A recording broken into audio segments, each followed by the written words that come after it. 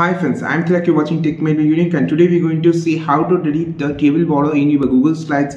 And if you're new to this channel, make sure to click on subscribe button below. We just quickly move on to the video.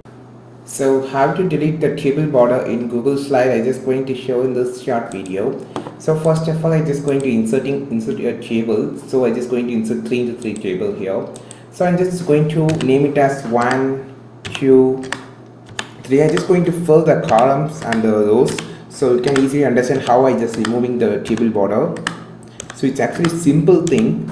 So now you can see the table border over here. So I just want to delete the table border. You just select it, not select like this. You just want to select the whole table border like this.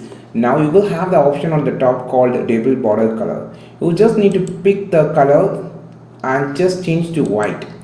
Now you can see the lines has been removed. You just click outside the table, everything has been removed. This is how you just remove the table border, but you can just still move the table. You can see the numbers are here, and you can also adjust the rows and columns like this, but the table border will be removed. So it look like it's arranged on the separate spacing. The content has been arranged on the separate spacing. So you can just type whatever that you want, like 1, 2, 3, like that, sidewise in sidewise, by using this option. I think this video helped you a lot. Like this video, share this video, subscribe this channel.